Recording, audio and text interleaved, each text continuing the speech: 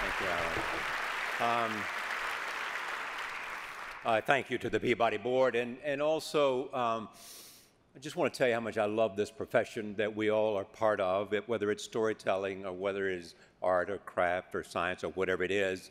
And I'm so inspired by the people who I've seen here, people like my friend Tom Brokaw has been an inspiration to me and so many others, to public television, which allowed me to prove that there was a place for a one-hour conversation that is unedited. Thank you. To my colleagues at CBS, especially Jeff Fager, who went with me to Syria, and Paul Needham, merely a couple of years out of college, who had a chance to go with us to Damascus, where we were able to tell a story. This story is not complete. People are dying, and more than 250,000 people in that country have lost their lives.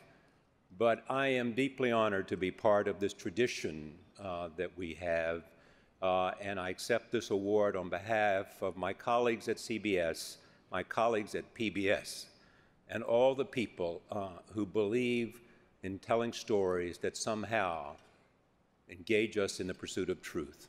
Thank you very much.